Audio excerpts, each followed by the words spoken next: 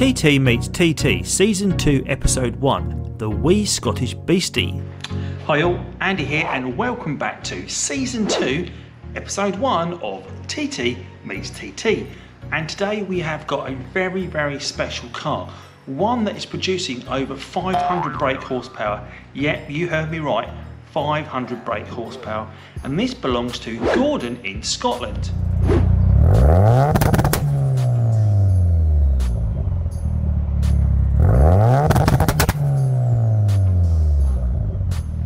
Once again, due to the distance, this episode of TT meets TT is taking place virtually.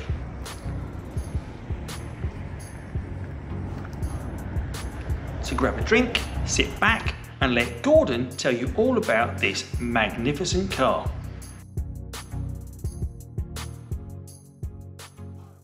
Thanks all for joining us tonight. So this is episode 1 of season 2 of TT meets TT, and I'm delighted to be joined this evening by Gordon, all the way from Bonnie, Scotland, and his amazing Mark 1 TT. How you doing then, Gordon? I'm good, mate. I'm good. How about yourself? Good. Yeah, I'm all good. I'm looking forward to hearing all about this amazing Mark 1 TT that's knocking out, am I right in saying 500 brake horsepower?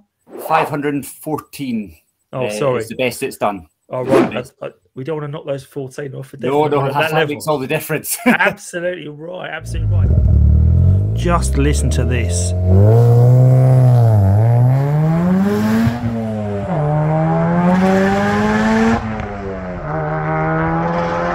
If you can give me a bit of background about the car and how you acquired it. Yeah, so when I was in my 20s, I owned a 2000 plate TT.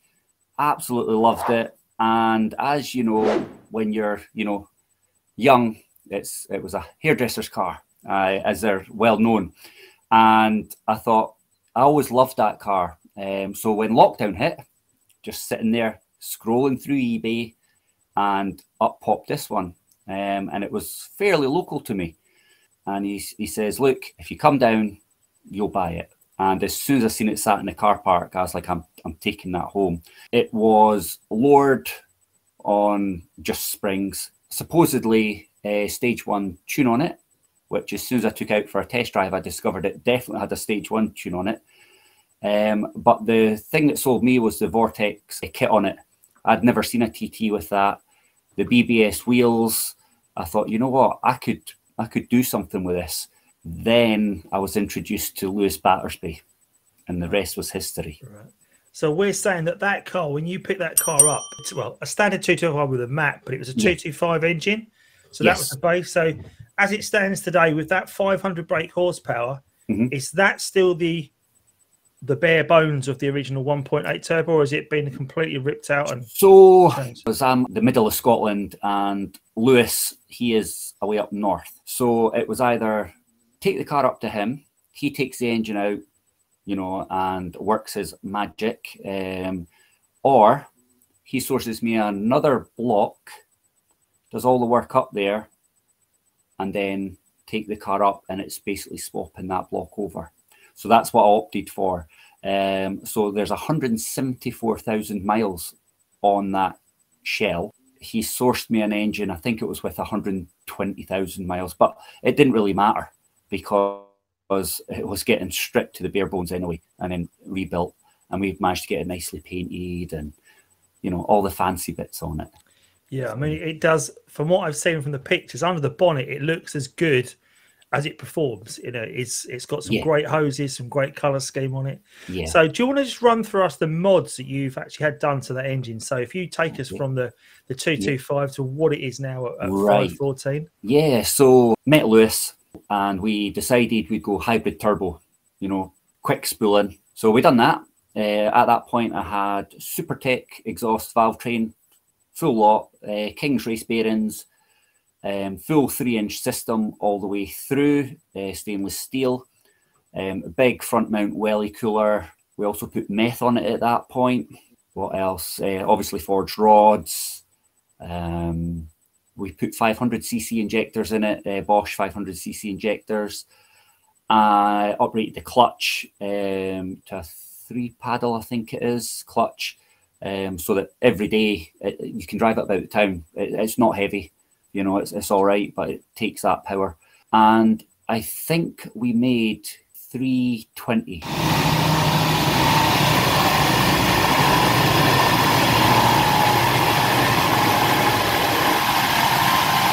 And the thing went, it was brilliant.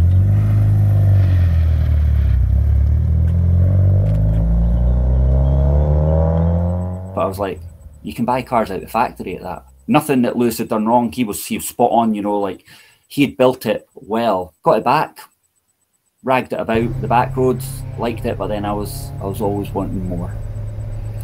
So what we did was it went back up to Aberdeen, and this time we went for a G25 660 Pulsar turbo. And the reason I went for Pulsar as opposed to the Garrett, it was price. And I have yet to hear of any Pulsar turbos failing. So I said, you know what, let's go for it. Bought it off a boy online for pennies. He just couldn't get rid of it. Bought it brand spanking new in the box. And at that point, Lewis's work got really busy. So he introduced me to Phil Poole, who owns P6 Performance. And my goodness, that man knows his stuff.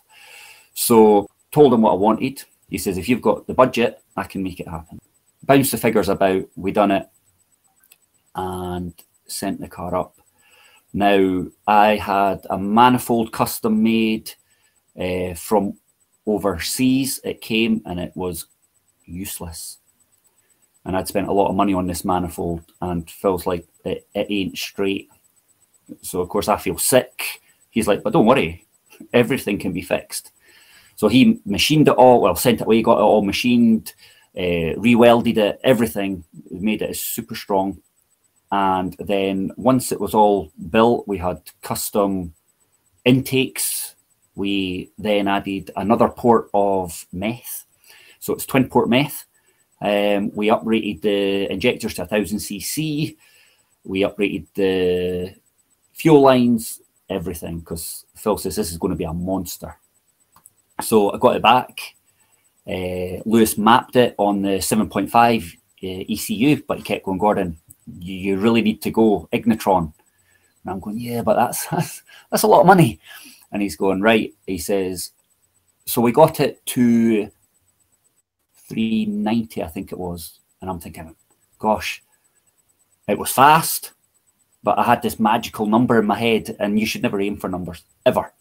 But I had this 500 in my head. So Lewis was like, get Ignitron, that's what's holding it back. So I did.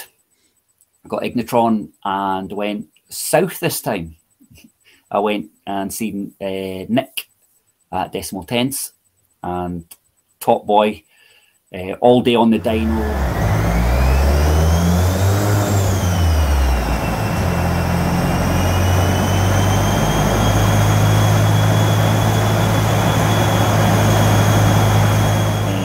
Tuning Ignitron,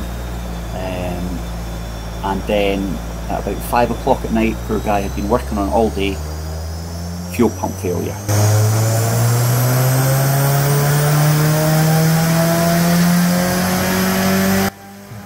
And I'm like, I've got a long drive home, mate. Him and his team, never seen anything like it. He says, we can get you home. He says, this is what we've got. So he uprated the fuel pump. And I left with 430, but we just run out of time. You know, he goes, it's got more in it. He says, but I've mapped it so you can get it home. Drove it home, loved it. Those back roads all the way home, fantastic. Car really felt alive now. Also, it was really cool having the Ignitron tablet and stuff. Ran it for a few weeks. Then I thought, right, I'd heard Bill down at Badger5 does remote mapping. I said, right, messaged him, all done over Messenger. He's like, right, send me a log. Sent the log down, tweaked it. And then the cold weather came, and I said, I'm going to do some power runs. And that's when we hit the 514 BHP with 470 foot-pound of torque out a car that looks unassuming. You know, it's not screaming out boy racer. But more importantly, it's reliable.